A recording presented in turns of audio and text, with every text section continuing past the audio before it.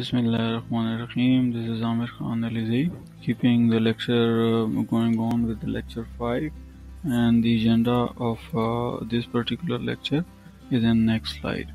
Lecture we discussed income elasticity, cross elasticity, and explained it with different examples and try to understand through numerical calculations.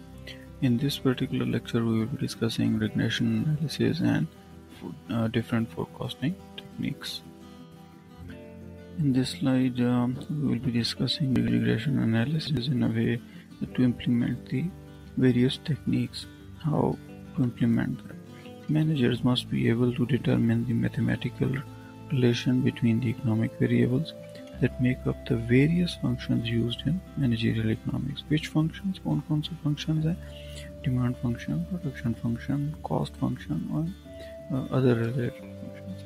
For example, managers often must determine the total cost of producing various levels of output. The relation between cost function, total cost, and the quantity can be specified with the following formula.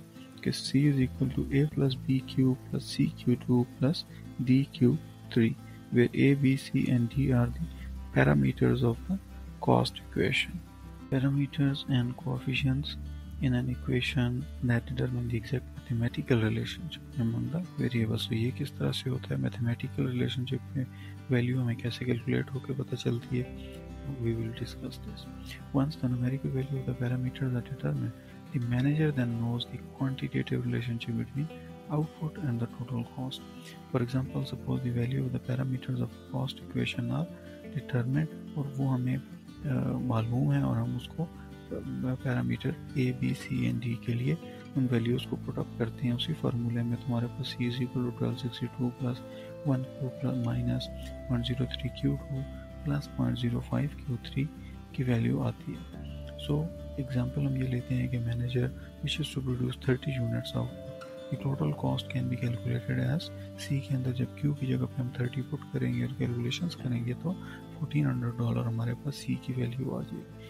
With this numerical value, so the cost function have to be used for decision making, and manager must know the numerical value of parameters. तो parameter की value manager को मालूम होंगी, इस formula में feed in होंगी, so then we will be able to make the final decision.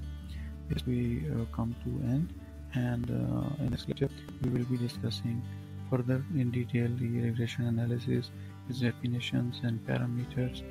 और parameter estimates को हम देखेंगे कि किस तरह से उसकी डेफिनेशन आती है. And then linear regression, what is that, and multiple linear regression. So this is coming into the next lecture.